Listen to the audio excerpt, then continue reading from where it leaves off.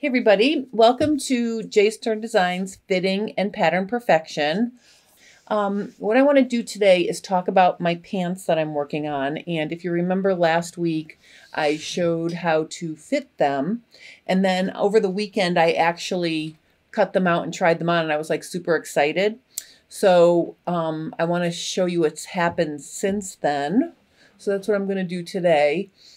Something that's really interesting to me with pants fitting. Now, I'm not talking about jeans or leggings. I'm talking about pants.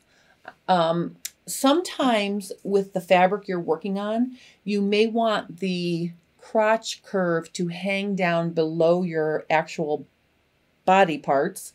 And it creates a nice soft drape. And so you don't have that crotch curve issue so much in the front where you want to get it in exactly the right position. But depending on the fabric you're working with, sometimes that does not work. So the first muslin I made was in a soft tensile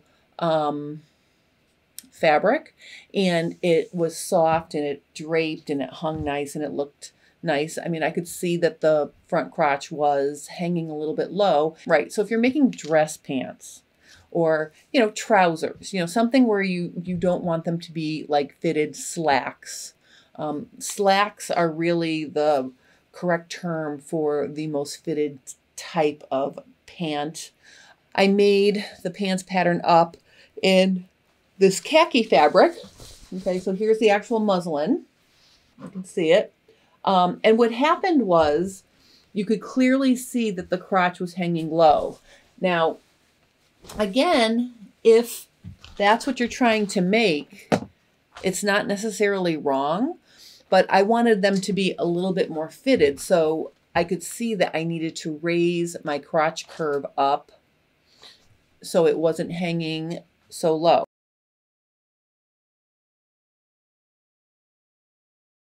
What I did to raise it was I actually pleated it up about 3/4 of an inch. So I pinched across and I pinned it like that. I didn't sew it, but I did pin it. And then I noticed after I had raised the crotch curve up that I still had extra length in there.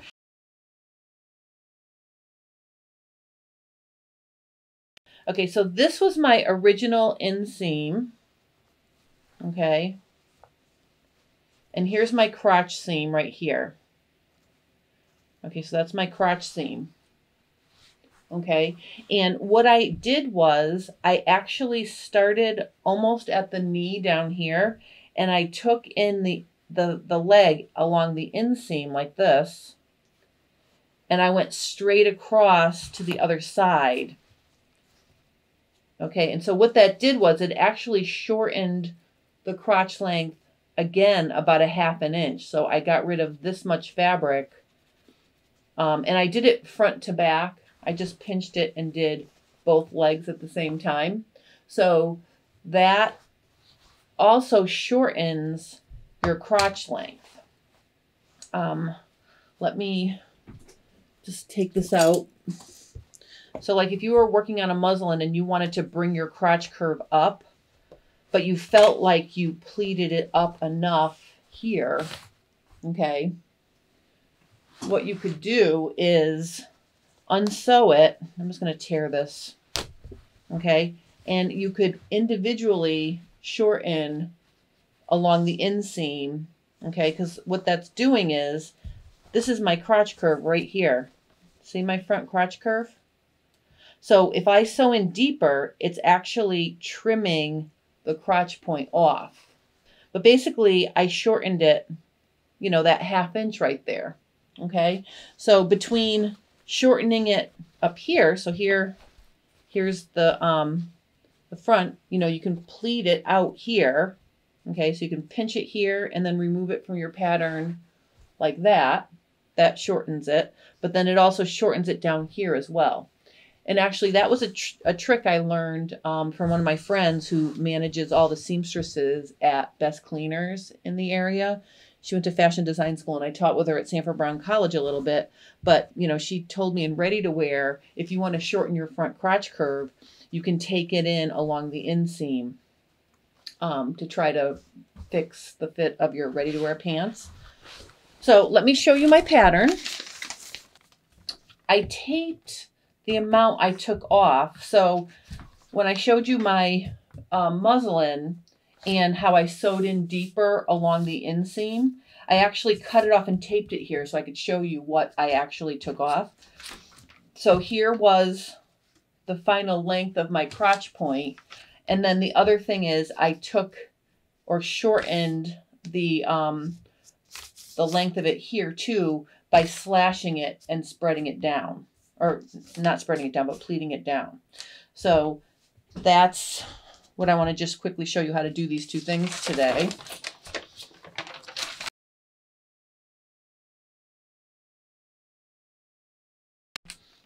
What you want to do is compare the difference between your seam, your original seam, and then how much you took it in. Okay, so the difference between my original seam and how much I took it in, this amount between is what you're taking off. You're not cutting off the whole amount because you still need a seam allowance. So you measure from here to here, and then you trim that off. So if I were to measure, you know, for this example, that's a half an inch, almost, well, we'll just say it's a half an inch. You're going to measure a half an inch here and take that off. And then what I did was I just blended back to 0 as gradually as I could. Okay, and if you look at the picture, you can see how it's hanging low. The curve is hanging low, plus you can see there's extra along my inseam there. That's going to take this up right here.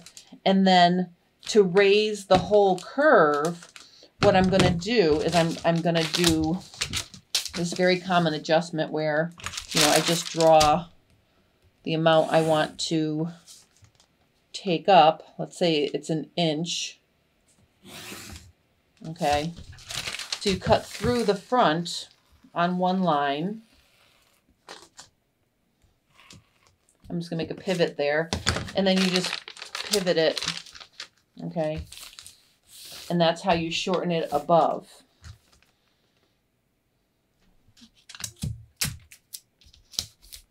All right, so that's what I did to the, that's what I did. I shortened and got rid of here. Okay, so I got rid of all of this. And I also got rid of all of this.